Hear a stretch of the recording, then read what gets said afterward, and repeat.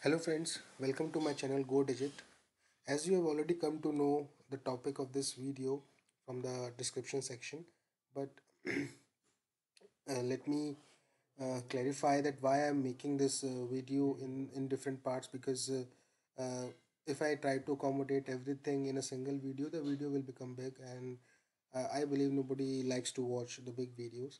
So we will see uh, the we will see that this subject in this business central wave 2 in three parts of this video, and in this part 1 we will see how to set up the unrealized or the deferred VAT in the business central wave 2.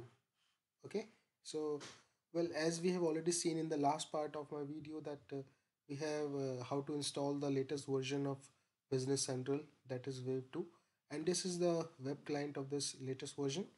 And the best thing which Microsoft has introduced in this web client is that the department button is now available, and to check that just click on this and see, this is the department menu which we have already seen in the Windows client. And till now, previous to this version, the department menu was not available in the web client part, but now it is available. And if I click on this explore all, it will divide the group into the different categories. And so I think it's a very nice feature.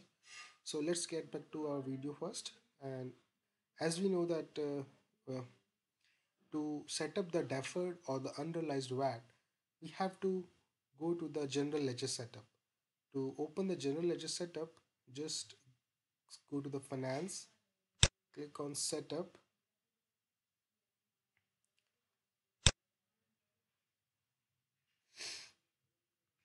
Before I show you the general ledger setup, let me go to the VAT posting setup. This is the VAT posting setup, and we all know this window is basically used to set up all the VAT part through which the system calculates the VAT in the order or the invoice. So if we check right now this setup, we have a fields like VAT business posting group, VAT product posting group, description, VAT identifier, VAT percentage, VAT calculation type, sales VAT account, purchase VAT account, reverse charge VAT account, VAT clause code, EU service, and tax category.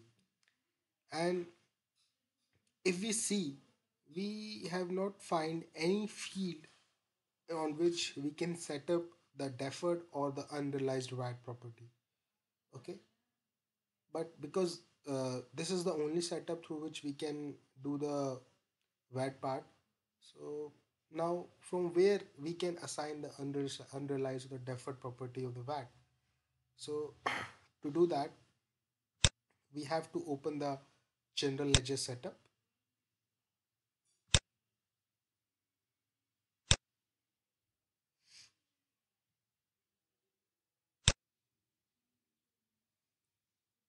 So this is the setup part.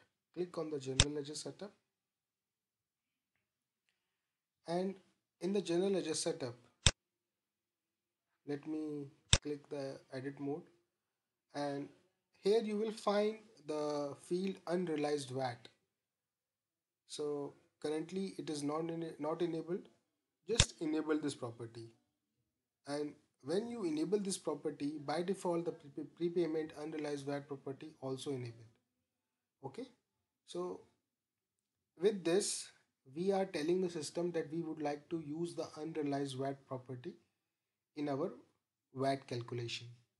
Okay, so we are done with the general ledger setup part. Just go back, and now we have to go to the VAT posting setup again. Click on the VAT posting setup, and now you will find the new fields which are related to the are available in the VAT posting setup. So this is the unrealized VAT type, sales VAT unrealized account, purchase VAT unrealized account. So these are the fields which were not available until and unless we do not enable the unrealized VAT property in the general ledger setup. Okay, so what we need to do is that let us create a new product posting group, and based on that we will make the setup of the VAT of that product posting group. Okay, so let me go back, and I will use a search button now and type here VAT product posting group. Click here,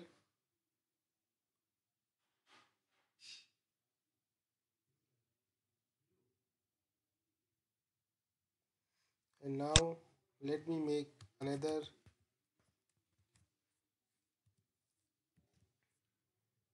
product posting group as deferred VAT and type here deferred VAT or unrealized.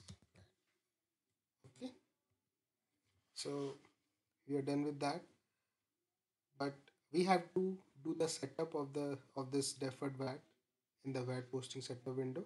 So click on setup and it will open the VAT posting setup. So let let us make this deferred VAT product posting group setup with the combination of domestic. Okay. Calculation of deferred VAT for domestic. Okay, this is just for identification, so we can use the same code. Here I will use a 10. VAT calculation type will always be normal VAT. Now here we are having the 4 or 5 fields available. So if we select the percentage part, it will use the consolidation. It will calculate the percentage of the amount of the invoice and the VAT amount, and based on that it will calculate your unrealized VAT. If I use the first, basically the first and the first fully paid are quite same, last and last fully paid are quite same. The only difference is that if I use the first, then first then it will uh, close the VAT amount first from the payment amount, and then it will close the invoice amount.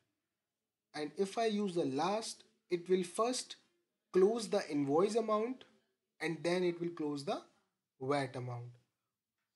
And if I choose first and last, it is quite same. The only difference is that it will cover the full amount first. So for example, if I select first, uh, and I'm having an invoice of 1000 plus 10% of VAT, which is 1100, then first of all, when we do the payment to the vendor, it will do the payment of vendor of 100, let's say.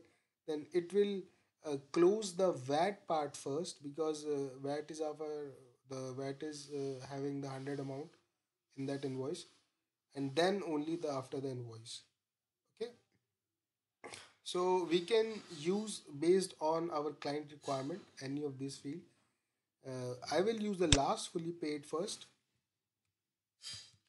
and here we can define our VAT accounts for the realized and the unrealized.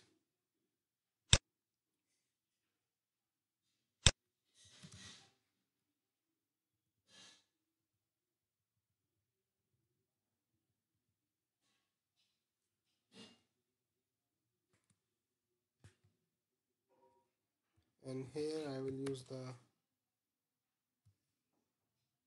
and same goes for purchase part.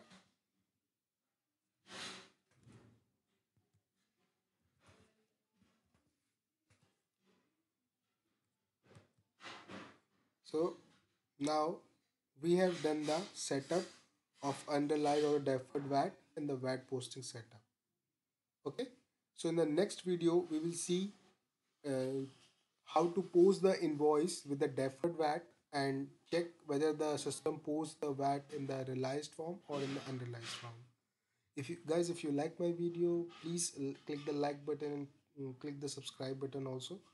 Thank you for supporting me. Bye bye.